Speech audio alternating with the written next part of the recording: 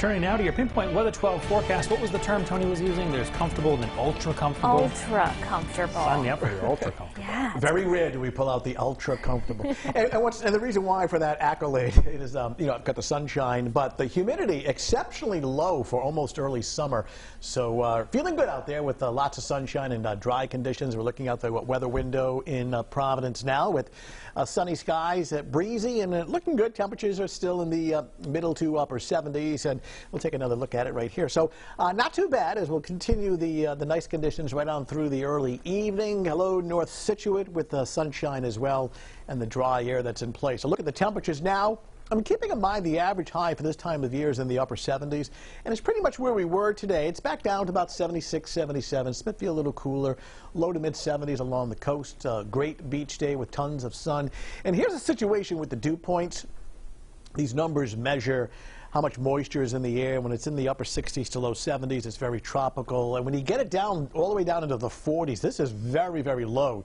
Something you would normally see in September, October as far as humidity in the atmosphere. So it's a dry atmosphere and it's very comfortable. So when we take a look at the Muggy meter, this is kind of a like a comfort index. You know, you work outdoors, and here are the dew points next several days through Friday.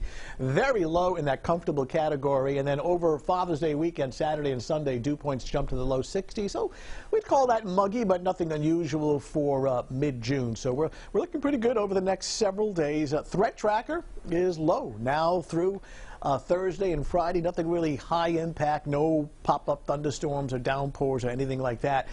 New England is high and dry, crystal clear skies. Front offshore, this is really the leading edge of the drier, more comfortable air. These west-northwesterly breezes bringing in that dry air from Canada. Now, when you get that ultra-high humidity, you know, the air is either coming out of the Gulf of Mexico or down towards the Bahamas, but, you know, our origin of air is coming from southeastern Canada and why it's so comfortable. I mean, look at all this real estate where there is just nothing going on as far as organized clouds or precipitation, and the reason why?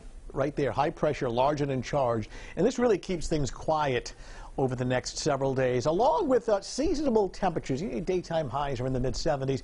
Making national news is extreme heat, and that's pretty much confined out west for now. So we'll step you through the forecast hour by hour. Watch the time bar right up in here. We're looking good. You definitely don't need the air conditioner tonight as temperatures drop to the low and mid-50s. 6 in the morning, sunshine, a cool start, and then sunshine gets to work.